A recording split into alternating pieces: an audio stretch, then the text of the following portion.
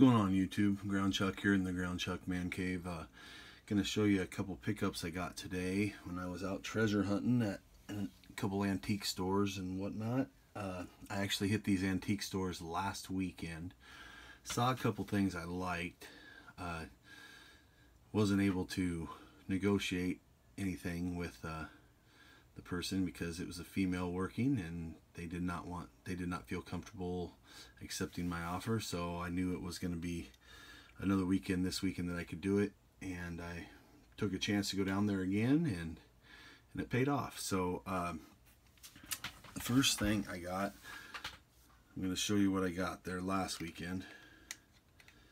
I got these for $1 a piece, and I put them in my slabs that I have found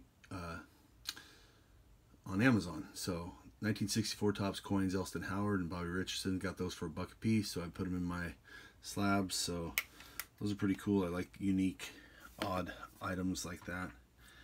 Also, they had some more recent stuff in a $1 box. Got a Isaiah Thomas starting lineup Kenner card. Those are tough to find in good shape. This wasn't bad. These weren't top loaded. I have top loaded them since then. Sorry about the glare. You know I'm a Mariner fan, so a chrome rookie of James Paxton and the purple version of James Paxton. So those are $1 a piece, so I was glad to add those. So that was $5. So I got those things last weekend.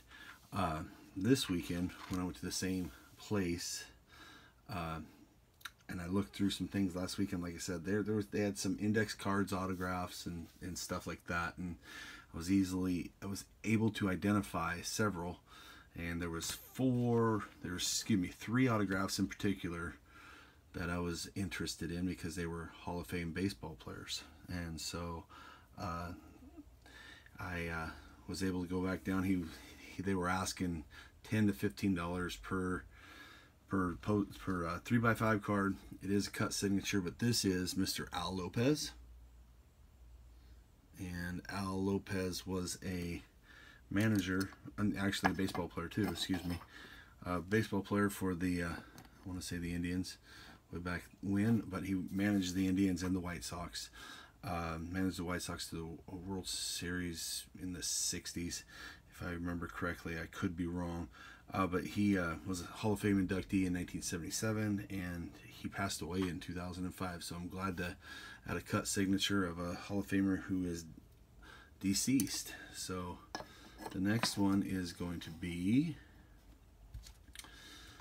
Mr. Burley Grimes on a 3x5 card again. The 3x5 cards are not in bad shape, but you know what? The signatures are just, they're not like today's signatures with players, but I put Burley right there. And Burley was voted in the Hall of Fame in 1964. He was a 64 inductee, and he passed away in 1985. So he had I think he had like over 270 wins, if I remember correctly. And I also read up a little bit that he was one of the last spitballers that when it was legal to still throw a spitball. So that's pretty cool. Next one, it's my third and final one, and there was two of them, so I picked them both up, and it is William Harold, aka Bill Dickey. Not Dickey, excuse me, Bill Terry. Why did I say Bill Dickey? I wish it was a Bill Dickey. But Bill Terry played for the New York Giants, and he was voted in the Hall of Fame or Hall of Fame inductee in 1954. He passed away in 1989. So there's one behind there. I put it back there. But so I got 4 cut signatures of Hall of Famers. They were asking $10 to $15 a piece. I said I'll give you $5 a piece for them. So I was offering 20.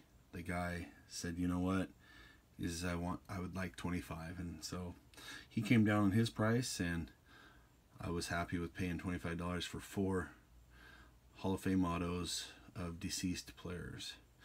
So I am very happy with those. So that's pretty cool in my collecting experiences to be able to find some autos of some Hall of Famers, and so I was glad to add those. I've been looking at their signatures and stuff, and they look really legit, so I'm not too concerned. It's just gonna go into my PC anyway. So thanks for watching YouTube, and until next time, stay safe and stay healthy, and thanks again for watching.